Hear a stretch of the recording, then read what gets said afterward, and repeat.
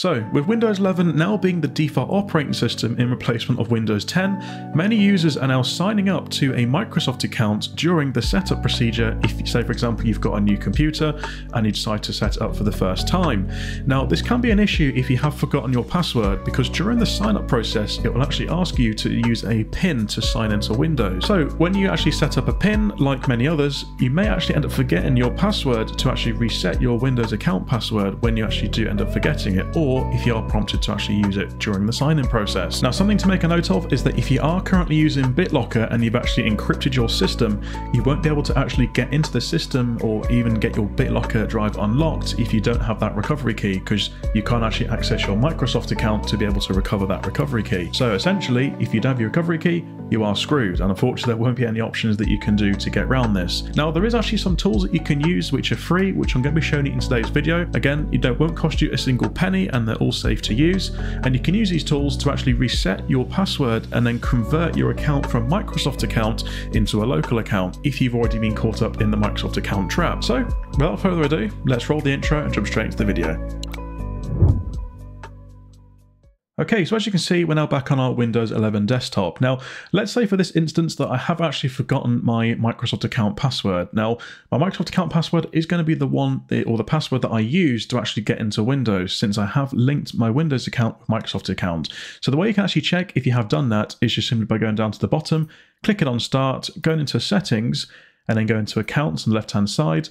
And as you can see, I have actually linked my Microsoft account with my Windows account. Now, during the sign-up process, so let's say, for example, you've just got a new PC, you've actually then signed into a Microsoft account and you've entered the password for your Microsoft account. It will then ask you to actually enter a PIN, which if you go down to sign-in options right here, PIN, also known as Windows Hello. Now, if you are using a PIN, like most people, you would probably forget the password that you used to sign to Windows, because you are now going to be using that PIN to actually get into the system and not really using that password. So again, let's say in this instance, I've forgotten my password and I now need to reset my password to get back into my Windows account so I can access all of my data. Now, unfortunately, you will need to use a second computer to do this, as we need to actually create create a bootable USB stick either to actually get into the PC that is having the problems. So what you need to first do, guys, is down in the description box down below, I've included two links. So first one is for Rufus. Again, I'll show up at the site here. So this Rufus is a easy way of creating a USB stick to actually boot into whichever software you burn to that USB stick. And we're also going to be using some software called Hiruns. Now, Hiruns is also a very good piece and a very powerful tool. It includes many different tools that some different creators have created. And the tool that we are going to be using today is this one here, which is the Windows Login Unlocker, which you can find under the security and password section. But there is loads of other tools in here, which also is very good if you're having other issues with your system. Now, simply download Hiruns. We're going to simply go to download at the top right up here. Scroll down to the very bottom. I'm just going to click on right here where it says file name, and then just click on that, and then that will then start downloading. If we jump over to Rufus's website, scroll down just a little bit down here, you'll then have the download section just right here. Click on this link just here, and then as soon as you click on that link right there, it will then start downloading the latest version of Rufus, which currently today is Rufus 4.7, which was released on the 9th of April, just right here. Now, if we go back to our desktop, I've already downloaded these two files, and I've now put them on my desktop just to show you the process. Now, once you have got those two files, what we're simply now going to do is we are now going to create a bootable USB for Hiruns. Now, the way that you do this is we need to jump into Rufus, just right here. We jump into Rufus, and then just by double clicking on it, and it may then ask you if you want to make change to your device. Just select yes, just like this. Now, once you're in Rufus, simply going to now locate the device. Now, you should have a USB stick plugged in at this stage, so just make sure you do go plug that in, and then you then see that it will come up with the USB device straight at the top. It will then say boot selection. So now we're simply going to click on select just on the right side here. Click on select, and we're now going to go locate that Hiruns boot CD ISO file. So again, I put that on my desktop, so just click on this file right here, and then click on open. Now, as you can see, what you need to actually do at this stage is you need to actually hold down Alt and then press E. And then if we just do that again, just like this, you'll then see that it will then change to BIOS or UEFI. Now, the reason I recommend that you do this is because you'll then need to be able to boot into either BIOS or UEFI rather than being able to just boot into one, which again, if I just swap it back here, you'll see that Rufus will automatically do that based on the partition scheme that we use. However, if you hold down Alt and press E, it will then actually allow you to use both system types as well. So it just saves you having to face that problem if you are using either BIOS or or UEFI if you have a newer system. Now what we're now going to do is on the volume labels, go and leave that as HBCD. You can name that if you wish to. It's just up to you, so you know what USB is or what that specific USB you are using is. But I normally leave it as default just because I know HBCD means Hirons. And then once you've done that, just simply going to hit start at the very bottom. It will then give you a warning just saying that Rufus has detected the ISO that you are using contains a UEFI bootloader that has been revoked and will produce a security violation screen. So again, don't worry about this. Just simply click on OK just down at the bottom. And it's then going to ask if you want to destroy all the data on your USB. Again, just be warned that you will lose all the data on this because it will also format your USB before writing this Hirons boot CD to it. So it's going to simply hit on OK just right here.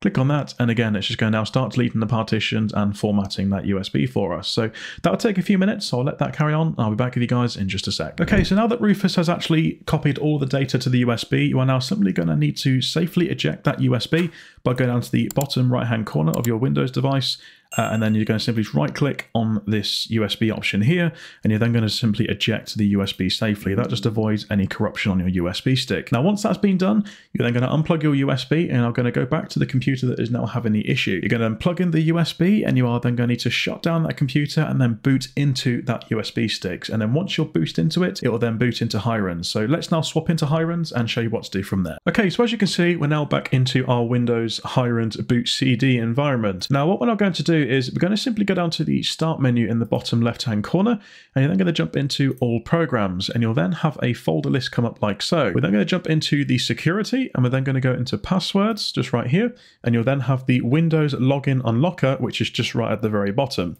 Select on this, and it's then going to do a quick scan of your drive. Now, if you do go into this and all of a sudden you get an error saying that your environment or system could not be found, what you then need to do is if you actually go into this PC, you need to make sure that your CD or your main C drive, where your operating system is currently stored, is not using BitLocker. Again, if you are using BitLocker, which I mentioned at the start of the video, you are going to be out of luck because, again, if you can't get into your Microsoft account, you won't be able to actually unlock the drive, which is the reason as to why we're doing this. But if you can unlock the drive and you're able to get into your Microsoft account, then you won't actually need to do this process at all. So again, if you cannot see your C drive, you won't be able to access it, and unfortunately that will mean that your data has been lost. So if you are like me and you don't use BitLocker, you can simply just come out of this and again back into the Windows login unlocker. You'll then see your list of accounts. Now, as you can see right here, this is the account which I've set up, which is actually for the Microsoft account that I've created in Windows. And you can tell that by the live ID section, and that currently says yes. And it also says that we are also using a PIN. Now, what we're now going to do is going to go down to the right and we're going to click on where it says reset stroke unlock. Click on this, and it's then going to give you a warning, just mention you that your account is actually associated with a Windows Live account or Microsoft account, which is actually associated with, and it'll show your email address. And then it will then give you an option to reset the password and transfer the account to a local account, which is perfect, exactly what we want to do. So this is the procedure it does to be able to get back into that Windows account. So we're going to click on OK, just like this, give that a moment, and there you go, and it will then say password has been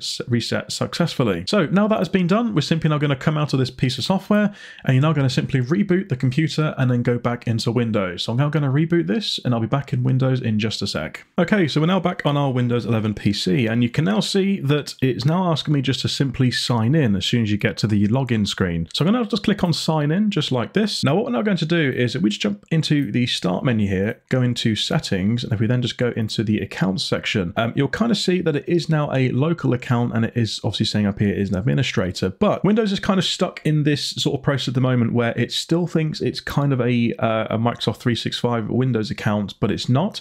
So we actually need to just quickly unlink this. So the way to do that is to actually, if we just click on right here where it says your info, like this, and you'll then see that there's an option here that says stop signing into Microsoft apps automatically. So we just click on this right here, and you'll then see straight away the account will then suddenly switch from a Microsoft email address to local accounts. This now means that we are now fully 100% a local account and no longer a Microsoft account. If we then just go back to accounts, you can also see the same procedure on this screen as well. Now, something to also mention is that if you are actually signed into any applications, like for example like Steam, or even if you've signed signed into, say for example, if you've got saved passwords in your browser, then all of a sudden you might find that you won't be able to no longer access those passwords. Now the reason for that is because your passwords are actually encrypted in Windows using your account password. But now because you have removed that password, it just basically means that it also removes the data, because obviously you no longer have a password in place. So I hope that's helped you guys out there. If it has, please smash that like button to get this video into the YouTube algorithm.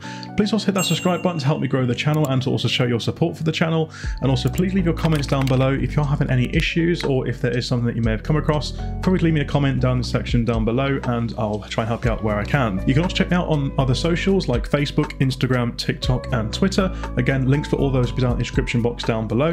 You can also check out my new website, which is over on matthewstechhub.com, and I've also got a Discord server where you guys can come and join and come and chat, and also come say hello in the Discord channel. But without always guys, thanks for watching. Until next time, I'll catch you then.